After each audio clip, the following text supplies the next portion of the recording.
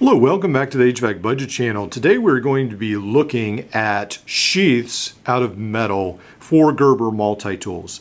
Now, just to clarify, and I'll try to put this in the title, this is from Adam Savage's video that he did several years ago. All right, so let's look into this. This is sort of that sheath for the Leatherman Wave Reimagined, and this is just the simplified version. If you don't have many tools in your workshop, this is what you can make.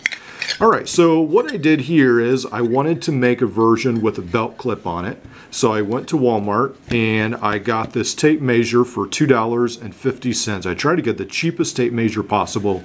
There's a lot better belt clip options, but that's what I did. And I went ahead and I drilled a hole through this metal, and then I just used the pop rivet gun, which can be had for about, I think, $20 at a hardware store with several pop rivets.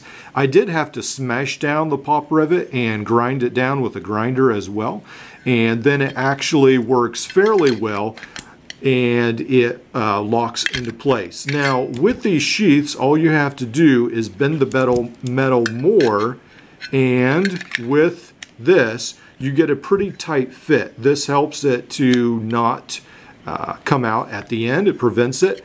And then on the sides, the metal, you bend the metal in to give that sort of spring retention for the Gerber diesel, and so it does not fall out the other side.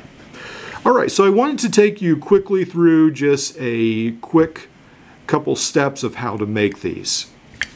All right, so first of all, what I did is I ended up making a cardboard template for every single multi-tool.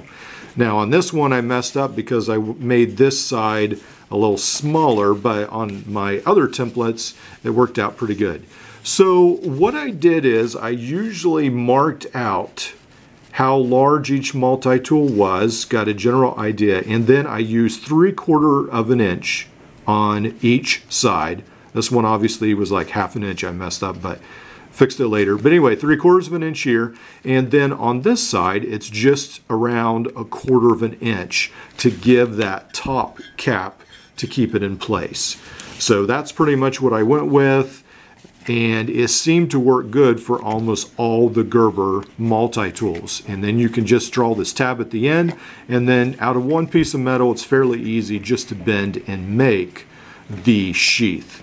So for instance, this is one that I just whipped out really quick for reference. I used a metal marker. On all the other ones, I just used a pen, and I actually scraped the paint and left some pen marks and almost scribed it. And I actually like that better. I was just trying this metal marker pen since I had it, but I really don't like it because it smudges. But anyway, using some reference lines, what I do is I start with this edge and I put it in my bench vise.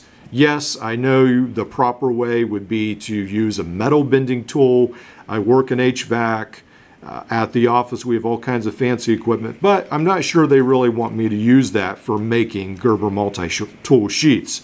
So I just put this edge in my bench vise, bend it, and then the next step I would do is I would actually use these heavy-duty pliers here, and I actually would just take and I would bend this side, and I would bend this side, and then you've got that side of the sheath bent for you.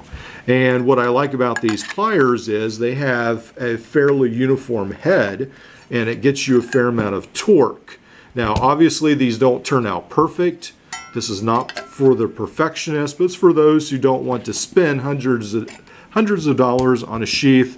And obviously you can probably come up with maybe some ways to rectify and tweak this idea a little bit. And then of course on the end you can bend this tab up, and that's your stop. But anyway, it's a fairly simple procedure, and then you can also supplement it with a belt clip as well. So in the end result, I actually got some bed liner paint, and I was able to spray this down. It actually turned out pretty good, except with bed liner paint, it seems like there's always some imperfections. So there was some imperfections on this, and it's still sort of a work in progress. But For what I'm using this for, I'm trying to make display sheaths for the Gerbers. It actually didn't turn out too bad. Well, hopefully that helps, gives you some ideas, and it's a fairly painless process, pretty easy to do. I used some old sheet metal laying around, but I'm sure you could go to your hardware store and find a piece of metal, and you may not even have to paint it.